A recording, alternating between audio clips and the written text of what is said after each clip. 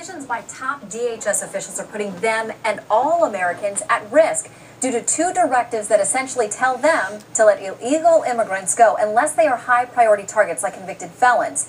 The suit says agents are being forced, quote, to violate federal law. It's commanding ICE officers to violate their oaths to uphold and support federal law. Violate their oaths. Constitutionally usurping and encroaching upon the legislative powers of Congress and violating the obligation of the executive branch to faithfully execute the law as required by the United States Constitution.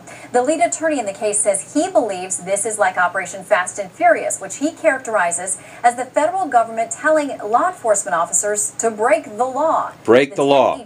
Okay, this is coming from active duty federal agents, folks.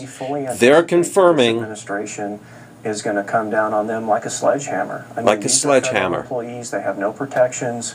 None. And we're very concerned that retaliation is going to take place against these folks, and they could also lose the ability to support their families just for filing this lawsuit. Retaliation. So let me tell you, this is not something that we take lightly at all.